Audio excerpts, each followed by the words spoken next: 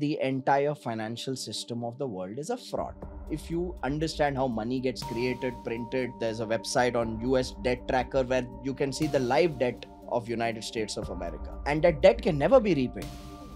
Across the world, if an investor makes 2%, 3%, 4%, 5%, they are super happy.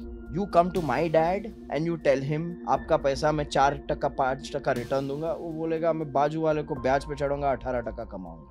The global wealth holders, for them 3%, 5%, 8% is great. And the global wealth creators are not the ones you see on Twitter. They are the ones who are controlling the world, running the world. The ones we know are the ones whose PR has done a good job. Yes. Who manages their wealth? Their wealth is managed by financial institutions. Take any financial fraud in the world. Where do you think it got created? It got created in the boardrooms of these financial institutions.